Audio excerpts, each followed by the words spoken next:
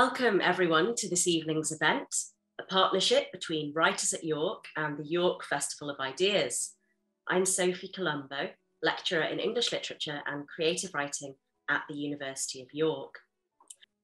And now it is my very, very great pleasure to introduce this evening's speaker, Leïla Slimani. Leïla Slimani is the author of many works of fiction and non-fiction, including Chanson Douce, published in the UK as Lullaby, for which she won France's most prestigious literary prize, the Prix Goncourt. She was the first Moroccan woman in the prize's history to do so. A journalist and a frequent commentator on women's and human rights, she is French President Emmanuel Macron's personal representative for the promotion of the French language and culture. We are delighted to welcome Leïla to chat with me today about her latest novel, published in French as Le Pays des Autres by Gallimard, and in the UK as The Country of Others by Faber. And this is the first instalment in a trilogy, of which two parts are forthcoming. So with no further ado, I'd like to welcome Leïla to the screen. Hello. Hello, thank you so much for joining us. How are you? And from whereabouts are you joining us? I'm in Lisbon. I'm in my house in Lisbon. Oh, lovely. I'm not sure if it's as hot there as here. I'm in a very sweaty Norfolk. No, it was last week, but we sent all the warm and the heat to you, but now we are okay. Okay, well, thank you. We'll try to enjoy it. Congratulations on The Country of Others, your latest novel, which I found moving, maddening, and utterly riveting. Set during the Moroccan struggle for independence in the wake of World War II, it follows the story of Mathilde, a young French woman who has moved to Meknes for love. Would you tell us something about how you came to write the story? Yes, actually this story is very much inspired by the story of my family, and more precisely by the couple of my grandparents. And by the couple of my grandparents. When my friends would come and visit them, they would always tell me, wow, your grandmother, the Alsatian woman living in the countryside in this big farm in Meknes, she's so fascinating. And she was very tall, she was blonde with green eyes. My grandfather, he was very small, they had a very big difference, and he was really dark-skinned, he wouldn't speak, he was very silent. My grandmother was very exuberant. She spoke Arabic. It was very funny to hear her speak Arabic. So I think that everyone has always told me, wow, it would be the greatest novel. You have one day to write a novel about your grandparents. And a few years ago, I told my publisher about this story, and I told him that one day I was going to write about this. And he said, yeah, maybe, but not now. You're too young, and I'm not sure it's a good idea. That's something you should write when you are like 55 or 60, like you write something about your family. So he was not convinced at all. And when I received the Goncourt Prize, I went on a book tour, international book tour for like 1.5 years, almost 2 years. And it was really, at the end, it was really exhausting. And I little bit lost track of who I was as a person, as a writer, because I was so tired and I was always speaking about me and my books and all this. And it was really weird. And so when I was alone in my hotel rooms and thinking about what could I write about, the first thing that came to me were the souvenir of my childhood, and especially the souvenir of what my grandmother told me about her, how she met my grandfather, how they fell in love and all this. And I showed some pages to my publisher, and he said, oh, okay, that's what you want to do. You want really to write fiction, because he understood that my point was not at all to write something really about my grandparents or to do a sort of investigation or try to find a certain truth about my family. First of all, I'm not interested in truth at all. My people of my family were all big liars, so they were always lying about everything. So I just used the lies of the people of my family. So Mathilde is a sort of fantasized vision of my grandmother. I think she is the woman my grandmother would have loved to be. She is a very passionate girl. She is also very frustrated because at the beginning of the book, she's like 18 or 19. It's the end of the war. But of course, because of the war, she lost all the best years of her life and the teenage years of her life. And she wants to live things. She wants to meet boys. She wants to be in love. She wants to have sex. She wants all the kind of thing that you want when you are 18. And most of all, she doesn't want to have the same life as her mother or her sister or the neighbors of the little town she's living in. She doesn't want to become just a bourgeois married with children. She wants something different, and she wants to be able to tell people that what she has is different. And so, yes, she falls in love, and I think it's really sincere with this man, Amin, but not only with this man, but with this idea of maybe going to Africa and marrying someone who is so different and who is going to give her the adventure she's dying for. So this is a love story, but this is also the story of a very big desire of not having the same life of every woman she knows and who are next to her. Thank you. That's so interesting to hear how particular details from the narrative, some have come from facts like the height difference, which is, such a kind of rich metaphor and used so richly throughout the text. And the idea about all your family being liars. I think it's Matilda's father who is talked about as a great liar. And so interesting to hear what your publisher's initial reaction was and his kind of idea of what sorts of books you should write while you're a young woman, and then maybe when you get to 55, what you can write then. I felt, from one reader's point of view, this felt like a different sort of novel from Adele and from Lullaby, where you're kind of moving from this relatively short chronological scope to a much longer one, from this very punchy kind of high concept hook, as people in publishing would call it, to this dense, multi-threaded, rich narrative. From one or maybe two protagonists, you're moving to many. And so it's interesting that was seen by your publisher as kind of an older person's fiction. But he's sold on it now, presumably, and he accepts that it's the sort of book that you can and should be writing. You once said, I think, in an interview, that you find yourself writing about the things that frighten you. So with your first novel, Adele, the loss of control to addiction, and then with Lullaby, it's the possibility perhaps of endangering or losing your children. And I was wondering, does that still apply to the country of others within this multi-generational rich saga? What's the particular story or stories that scare you? There are many things. First, I think that the project itself scares me. The idea of spending 6 or maybe 8 years writing about the same family and trying to write a big novel, a big saga with a certain coherence about the story of Morocco and of my family. Of course, it's really frightening. It's frightening because I'm not sure I'm able to do it. It's frightening because it's about my family. And so I have to deal also with what can I use that is true, what should I not use because I don't want people to be hurt. And also the fact that I know that I'm going to say things that people maybe will not understand, or people will judge me for that, because it's the story of a family who is a mixed race family. All the characters are really suffering of not being able to belong to any community.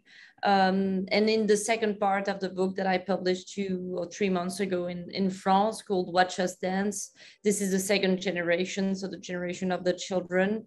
And here the problem is more a problem of social class. They have become bourgeois and they belong to a certain elite, and they are very influenced by the ideas from the West. And in a certain way, not only they can't belong because they don't have a real identity, but the fact that they are this kind of bourgeois create a sort of big distance with the people of Morocco. And I am the child of those people. And to be really honest, I've always known that, and it's a sort of paradox, because as a writer, what I want to do is to say the truth. And the thing is that I know that I can't say the truth. If I say exactly what I think about Morocco, people are going to say, why do you speak about Morocco? You're just a bourgeois, you're Francophone, you don't belong here. We don't want to listen to you. If I say exactly and very sincerely what I think about France, people are going to say, but you're an immigrant. How dare you criticize this country that is so much bigger than you? So this is exactly what I'm trying to do. I'm trying to convey and to express how difficult it can be when you are between 2 identities, 2 cultures, 2 countries, and that you feel that you never really belong. That people think that you have 2 things and you feel that you have 0. So this is this conflict that I'm trying to explain. So yes, it's frightening me, especially because today, in the context of today, this is so difficult to explain this, and this is so complex, and we need nuance and we need ambiguity. And today it's very difficult to make people hear and understand ambiguity and nuance. And fiction is perhaps one way in which that project can be aided. It's fortuitous that you've come on to talk about nationhood and politics and belonging, because I'm conscious that, of course, you didn't go straight from writing Lullaby to writing The Country of Others, and in between was a marvelous essay collection, which was published in English as Sex and Lies, and in that collection you retell the words of the Moroccan women who have approached you in the wake of your earlier novels to share their stories, particularly their experiences of how they have tried to navigate a society that really has a problem with a sexual double standard.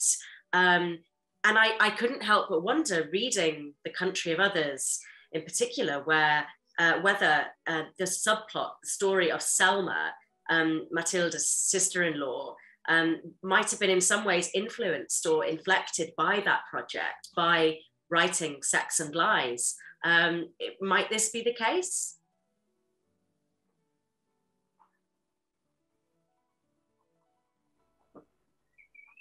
No, actually, I don't want to reveal any things about my family, because this project is also something I'm very secretive. Emma is inspired by a true story that happened in my family.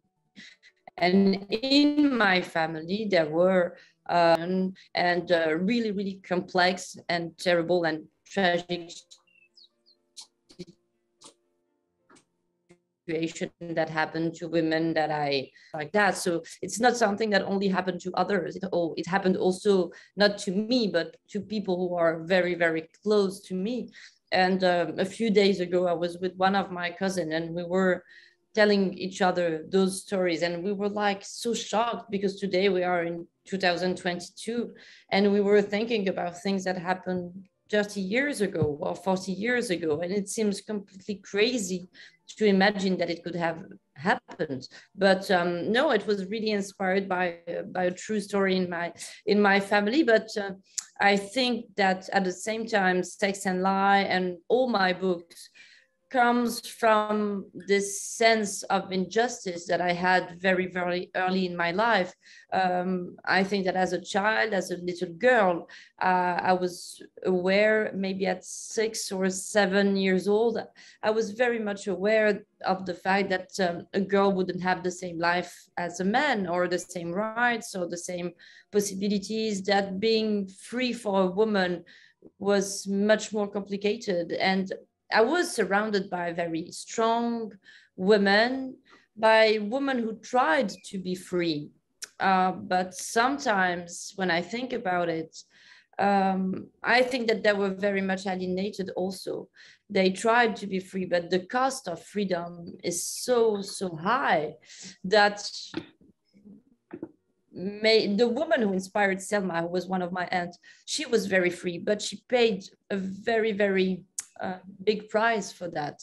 Her life was terrible, was tragic. So this is also the story of Sex and Lie. I think that at the end of the book, that's what made me very sad.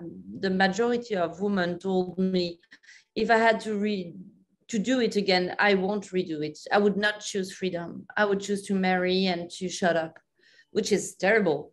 But they say it's not worth it, because yeah, I'm free, but I'm alone.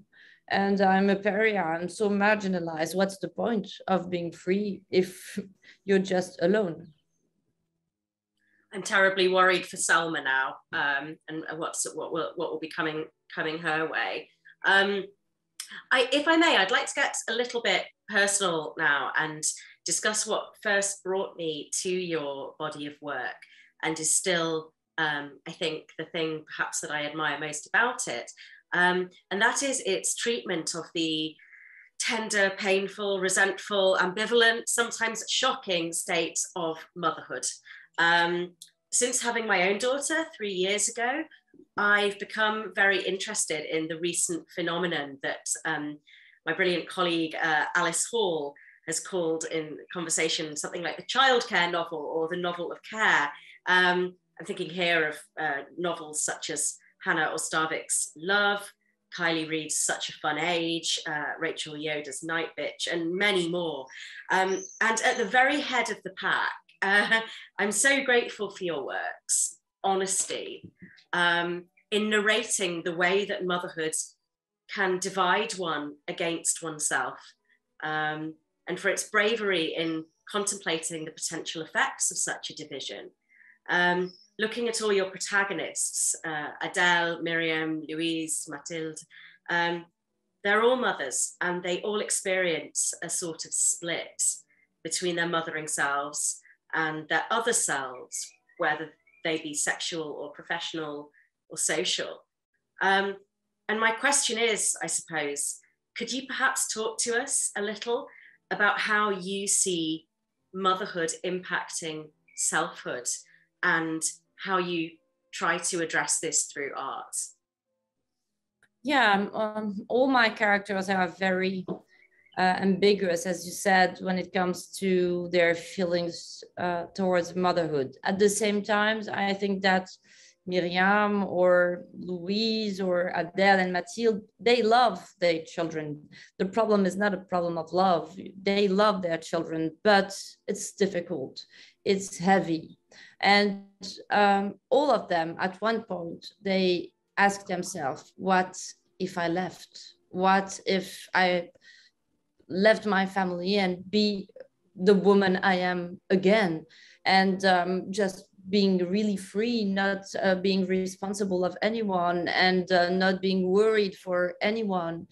And the fact also that we are raised in this sort of myth that motherhood is going to be very natural, because we are so, as women, we are so tender and so sweet, that it's going to be easy to spend afternoon when it's raining outside, afternoon with a child who is 2 or 3 and who is yelling and screaming and hungry and in a bad mood, and to play with him and never get on your nerve and never want to take him and get it out of the window. No one speaks of this violence, or if people speak of that, they speak of that as something abnormal, something that is that defines crazy women, dangerous women.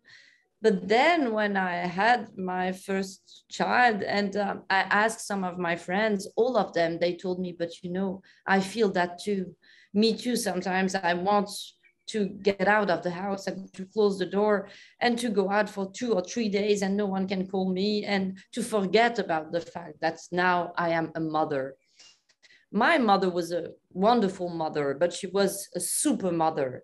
She was always taking care of us, and she was sleeping with us, doing the homework with us, working and being a wife, and she was doing so many things. And everyone was admiring my mother.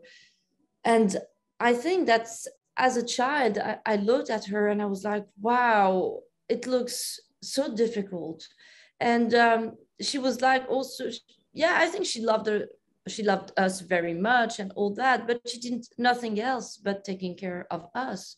She was never thinking of herself, and she completely, yeah, forget about herself. So myself, I made a promise to myself not to do that.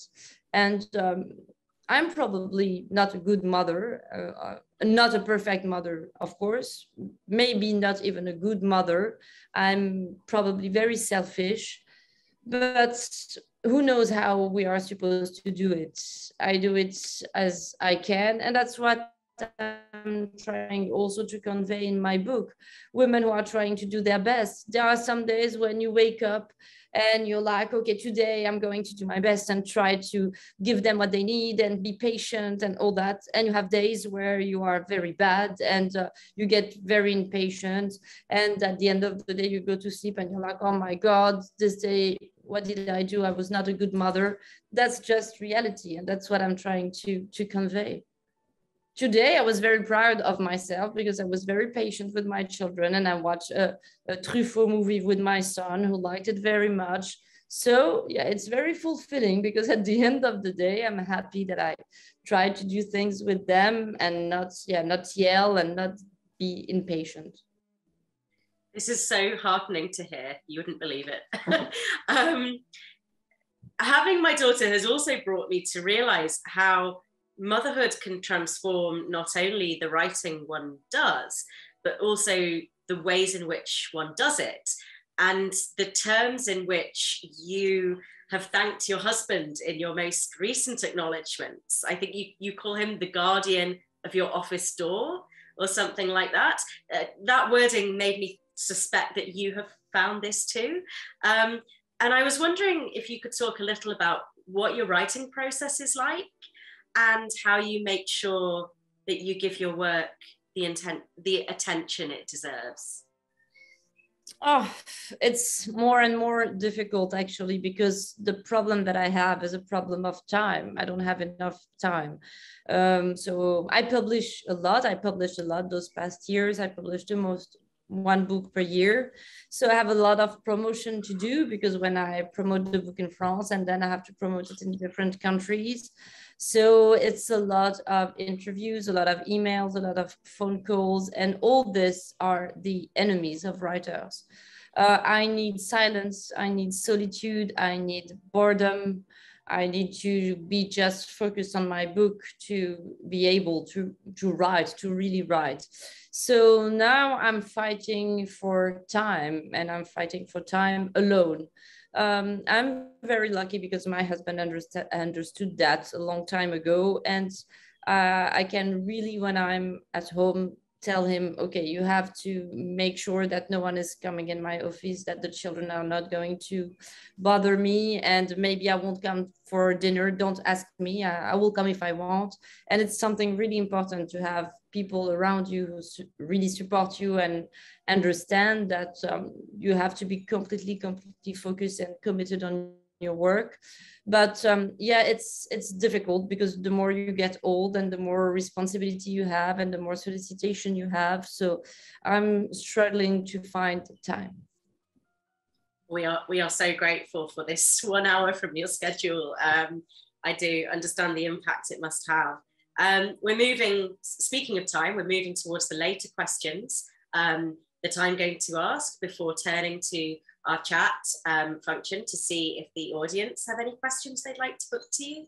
So I would like at this point to encourage any members of the audience who have questions for Leïla to just, put them not in the chat. That's exactly what I was not supposed to say, to put them in the Q&A box. But if we do end up with them only in the chat, I'm sure we can look at those as well. This is really my second last question.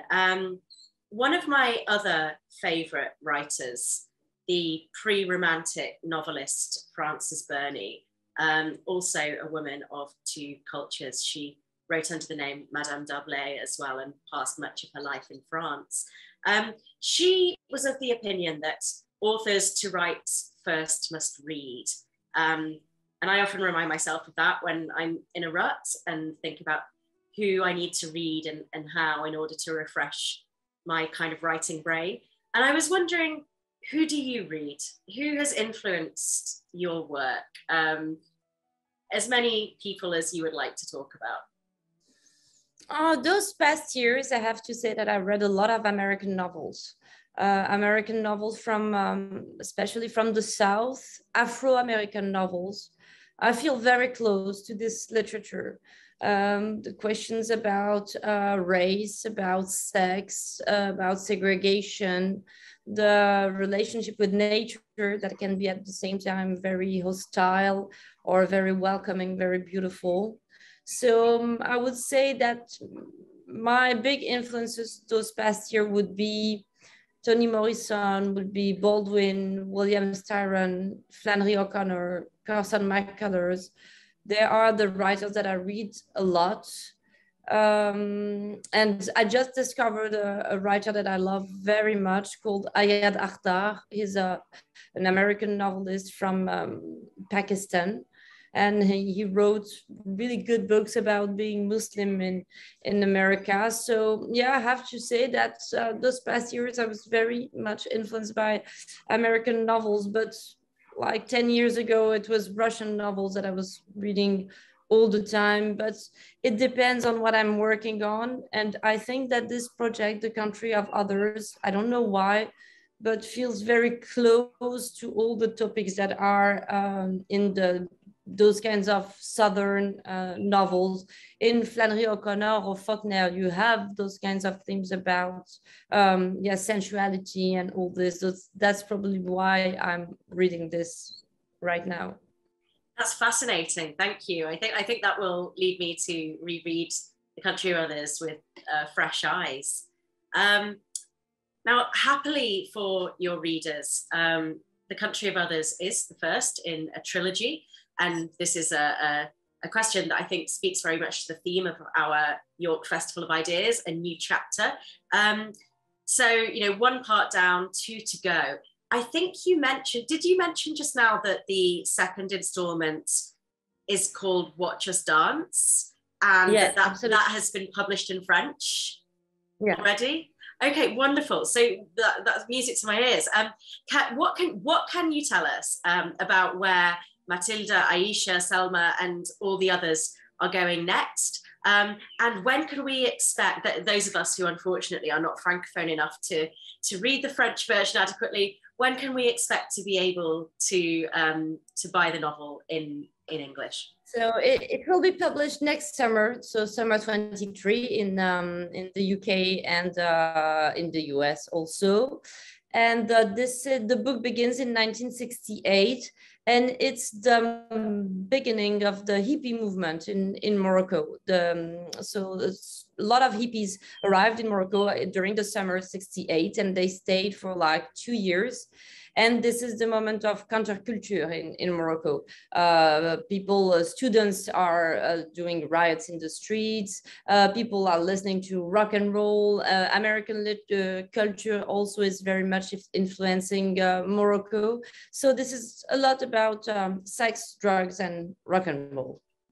Wow, excellent. And that's the sort of second generation, which is absolutely in your parents' generation, if you want to look at it like that.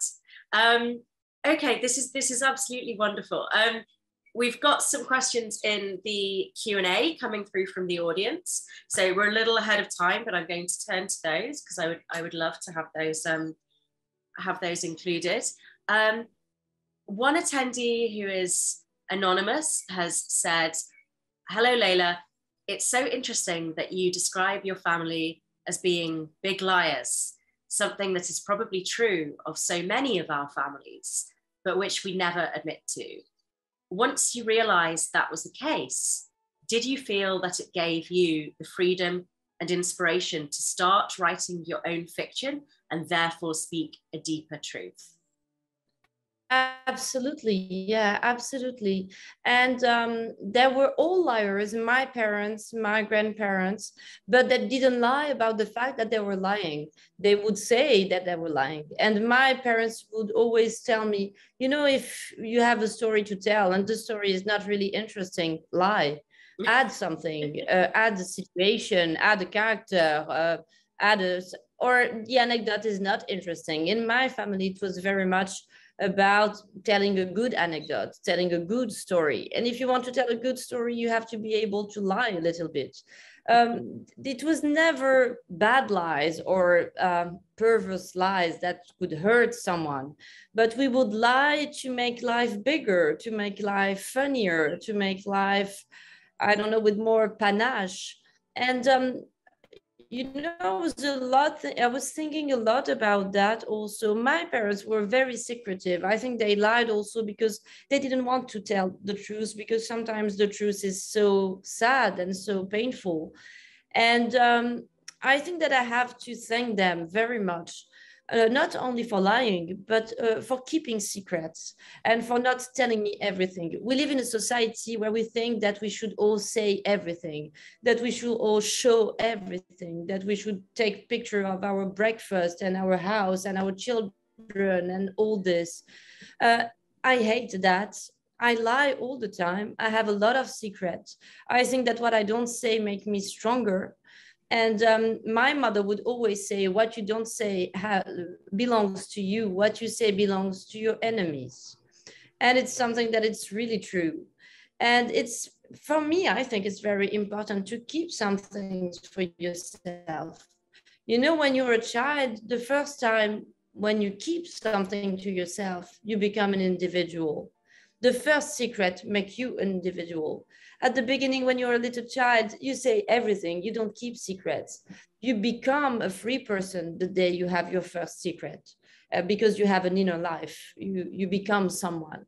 So yeah, I want to thank them for their secret and for their lies, because thanks to them, I can be a writer. I can invent whatever I want. I don't have the burden of the truth. What a great answer, thank you. And that segues really neatly into our next question, which is from one of my colleagues, the wonderful poet, Vani Capildeo, who says, "Hello, and thank you so much for gracing us with your time and energy in this interview. If you find that one day you are the mother of an emerging writer, how would you parent your writer child?" Wow. I would love to have a child who is a writer, but at the same time, I would be very worried. But it would make sense. I mean, it would be logical. My children are living in books all the time, and I'm always sharing with them my anxiety and all this. I think that my son could be a writer. He's a wonderful drawer. He draws very well, and he writes also very well. He reads a lot, so why not? But you know, it's at the beginning, it was a dream for me to become a writer, and the beginning was a dream. 10 years, and I'm afraid, because I'm like, I have 30 years more. It's going to be difficult to be alone all the time, to try to imagine another world, other people, and try to take things out of your soul, of your head, of your belly. It's difficult. So I don't know. I think my children in whatever they want to do, if they want to be a clown or whatever, I would always support them. I just want them to be the best in what they do. And so say all of us. Tahira, the next guest asking a question in the Q&A, is wondering how much research you do for historical novels. And I confess I was wondering myself about, I read that your maternal grandmother, in some ways the model for Matilda, published her own autobiographical novel. So I'm glad this question came up, because I was interested in how you stood in relation to that work of fiction published by your own grandmother. But, you know, Tahira's question first, how much research do you do? A lot, of course, a lot. But, you know, I was a journalist for many years, and I was specialized on Maghreb and especially on Morocco. So as a journalist and a political journalist, I knew a lot of things about the history of my country. But of course, I had to do a lot of research. I read a lot of books, and then I spent a lot of time searching for archives, for photographs, interviewing historians, and also witness of this period of time. And of course, I used also what my grandmother not only wrote, but told me, because my grandmother wrote this book in German. And she tried to publish this book in Germany because she was born in Germany and she was raised in German. So it was her first language. And she tried to publish the book in Germany, but when she arrived there, because the book is very much focused on the story of her family, of her parents and grandparents, and of Alsace and Germany. And the publisher in Germany said, no, you know, we're not interested in this book. We published so many books about the war and about Alsace, so it's not. So she decided to translate the book, but she didn't write very well in French. For her, French was a little bit difficult. So I was maybe 13 or 14 years old. She asked me for help. And so I helped my grandmother. I was typing on the computer. She was telling me, and I was typing on the computer and helping her and correcting, because she couldn't use the right times in French. So it was very funny. And I loved this, this moment that I shared with her. So of course, all those stories, I know them by heart because I wrote them myself with her. So you actually had a hand in bringing that novel to publication. Yeah, that's absolutely wonderful. Our next question is actually about translation, and Luke has an excellent question for you. He asks, have you read your work since it has been published in English, and does it change the feel of the story for you in any way? Yes, of course, I read it. I have excellent translator, Sam Taylor, that I like very much and that I admire very much. And I'm very lucky because I had the same translator since my first novel. And it makes a real difference because I think that Sam now really knows me. He knows how I think, he knows how I write, he knows my obsession, he knows my vocabulary, my universe. So I have to say that the more I read the translation and the closest it is to my work and to the original work in French, I really feel that there is no difference. Now, when I read the book in English, I think that after like 3 or 4 pages, I even forget that it is in English. If I feel, it feels like I wrote it. So no, I'm really, really happy of what Sam did with the translation. That's wonderful. And presumably Sam is currently at work on Watch Us Dance. It just finished it. He sent it to me yesterday. Oh, wonderful. Luke has also asked, would you like to see your work made into a series or film at all? Is that an idea you find exciting or not?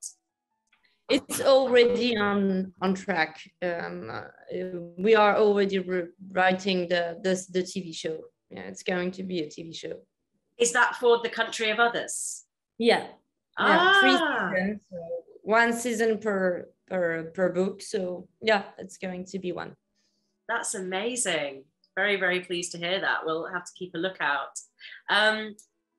Next up, an anonymous attendee asks, Thank you, Leïla. I would like to ask about how it feels to go from being a writer inspired by other works to a published author who inspires others. Does it change how you feel about writing now that you know you are influencing other writers too?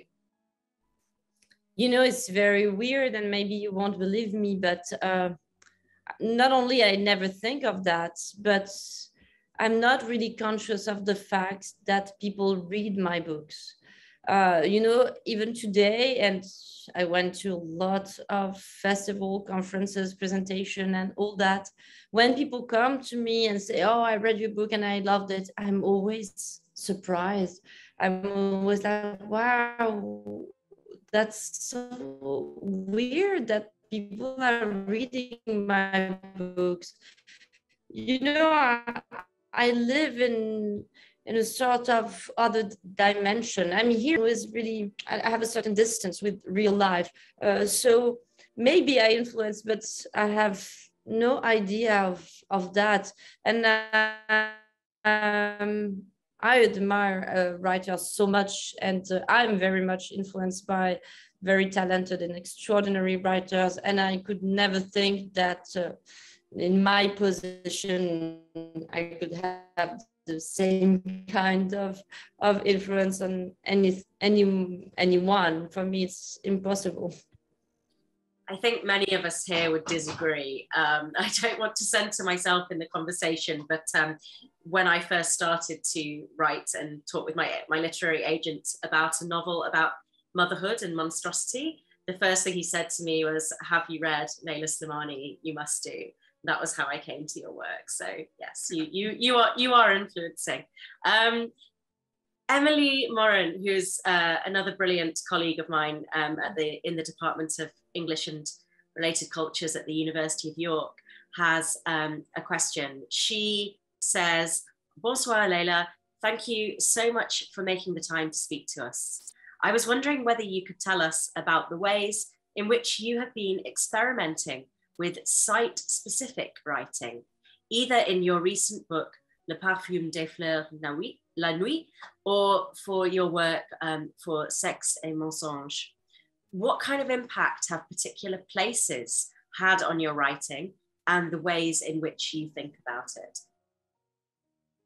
That's an excellent question, really an excellent question, because I think that in my books, places are characters as much as the characters, the human characters. People made me realize or told me that the style of the country of other is very different from Lullaby. And I said, of course, it is very different, much more sensual, much more colorful, more. And I said, it's because it's Morocco. You can't write about Paris today as you write about Morocco 50 years ago. Morocco is a place so full of sensuality, of colors, of spices, of smells. The relationship you have with food, with nature is very different from living in the center of Paris in the 21st century. So of course, I think that my style, even my language, is very, very much influenced by the place the novel is situated in. And Le Parfum des Fleurs la Nuit is a very good example. The fact that I was in Venice influenced my work very much. The fact that I was on the water, that I was in this country that is at the same time a city from the West and a city also from the Orient and from Byzance, made me realize something. So yeah, I think that I have a very strong relationship with places that really influence me. And I think that being in Lisbon now is going probably to influence my writing too. Thank you. An anonymous attendee has asked, I'm really glad this came up, can you tell us about your experiences as a representative for the promotion of the French language and culture? And I'm so glad that came up, because I found myself wondering whether you ever find your literary and diplomatic roles to clash, or whether they actually help each other along. No, they help each other, and that's something that I said to the president at the beginning. I told him that my work is the work of a writer and that it will always be my priority, but that I would be very happy to use this job of a writer to go everywhere and speak not only of books but of this beautiful and wonderful language that is French. I was when he proposed this to me, I decided to say yes because I thought that it was interesting for a Moroccan woman, for an African woman, to say yes, I speak French and this is my language. And I love this language. It is mine. I'm not just a victim of colonialism and I don't have to justify myself. This is my language as much as it is the language of Marie, who lives in Paris. And for me, it was a statement. And I wanted to tell that to all this new generation of not only African people, but Francophone people who live in countries where they speak French, but not only French, they speak Arabic, they speak Wolof, they speak Creole, they speak German, a lot of languages. And that's something that is beautiful and really exciting with the Francophone world. It's a multilingual world. French is always rubbing shoulder with other languages and be influenced also by other languages. And that's the kind of métissage that I love and that I think we should defend. I hate the idea of promoting a language by making a war against another language. For instance, I completely disapprove people who say, no, there is the invasion of English. I said that there are no invasion of English because a language is not an invader. A language is never an enemy. And I love to speak English and I think that everyone should speak English. But my fight is to say that the more language you speak, the more human you are. If you speak 2 languages, you are 2 people. You speak 3 languages, you are 3 people. And maybe, and I'm quite sure that in a world where people would speak more languages and be able to love together and to seduce one another and to do a lot of things with languages, probably it would be a world with less aggressivity and less violence, because the moment when you take and you make this effort of learning the language of one another, you also understand that this culture is interesting, is complex, and you have more respect to this language through the language that you are learning. So yeah, for me, it's a very important fight, this fight for multilingualism. I couldn't agree more. I personally think that language learning in schools in the UK, where I grew up, by the way, though I'm half French, is in an absolutely terrible state. I remember when I was 19, interrailing around Europe and realizing for the first time that it was not the norm to speak only one language. I would be in hostels with, a Dutch guy who spoke 6 languages and a Spanish girl who spoke 8, and it was a real wake-up call. We have one more question in the Q&A, which I'll move to now, and then we may have time for another one if somebody pops one in, but we are obviously moving to the later stages of our event now. Karen asks, you speak with great affection about Morocco. Can you see yourself returning there to live? Yes, I can see myself dying there, living there. I don't know. It's like when you're very much in love, your first love, for instance, you have this first love and then you live and you get married with someone else and you think of this first love and you're like, oh my God. But I'm pretty sure that if you go back with this first love, it's going to be awful. And you're going to be so disappointed that to say, oh my God, I should have left him just as the fantasy of my first love. So the thing is that I'm worried and I'm afraid that if I go there, it's not going to be as beautiful and as easy as I would like it to be, because this is a place where I have also bad souvenirs. This is a very, there is a lot of inequalities. the pressure of religion is very important too. And I've been living in Europe for more than 20 years now. I'm not used anymore to have anyone judging me about drinking or smoking in the street or not being religious. So I think it would be very difficult for me to readapt to this. So yeah, of course, I love my country and I love the people who live there, and I have a lot of friends there. But now I'm a woman of 40 years old and I've changed so much. So I'm not sure that that I can go back. So that's why you say it might be a place to die rather than live. I love the Exactly. I love the analogy with the first love. You know, you could run into their arms and expire from happiness, but I'm not sure you'd want to kind of Exactly. get up next to them in the morning and learn all their terrible habits. Thank you. Voilà. We are coming towards the end of the event, mindful of Leila's time and of everybody who's come out this evening. A beautiful summer's evening in the UK, a rare beast.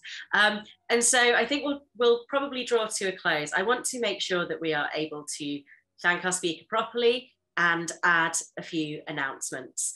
Leïla, virtual forums are a blessing in many ways. We're able to do so many more events and make them so much more accessible, but they are not the greatest for conveying a crashing round of applause, which I'm sure we would do if this was a personal event. So please just let me thank you very, very warmly on behalf of everybody who's come to hear our conversation tonight. Thank you so much. Thank you very much. Thank you, Sophie. To our audience, if you would like to purchase a copy of Leïla Slimani's most recent novel, The Country of Others, it is available from our partner bookseller, Fox Lane Books. For more information on book sales, please see the festival website or head direct to foxlanebooks.co.uk/festival-of-ideas. We hope very much that you will continue to be engaged with the York Festival of Ideas. Check out the website, yorkfestivalofideas.com, for full details of all events in the programme. We would love to hear your thoughts and to continue conversations about this event and others using the hashtag YorkIdeas. Thank you very much. Good night.